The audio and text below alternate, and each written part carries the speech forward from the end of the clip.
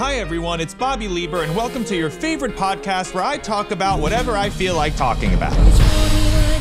So these big movie producers came to me and said, we want you to write a rom-com about a gay couple.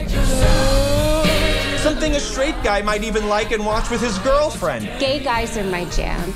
Awesome. Something a straight guy might like? Am I gonna be in the middle of some high-speed chase, then all of a sudden fall in love with Ice Cube? Am I gonna get butt-fucked by Jason Momoa while we're both worrying about a volcano? They said, we just want a movie that shows the world that gay relationships and straight relationships are the same. Love is love is love. And I said, love is love is love? No, it's not. That is bullshit. Our friendships are different. I have to go to a party and you're too old to be in the pool. Please leave. Our sex lives are different. Ass pick? Don't have ass pic. Must see pic of ass. Took this just for you, bro.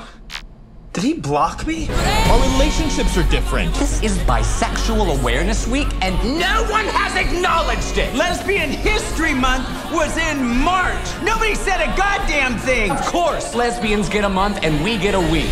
I don't want any Hollywood bullshit. No scenes where two guys are about to hook up and all of a sudden the camera conveniently pulls away. Oh, hey, I'm gonna go. This is nice meeting you. Yeah, you too. It was lovely.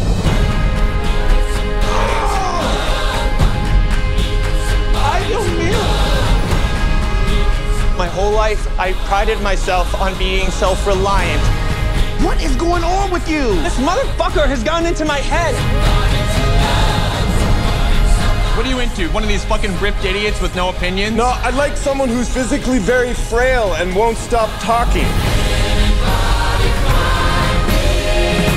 Maybe you're both bottoms and that's the problem. Bottom day! Bottom day!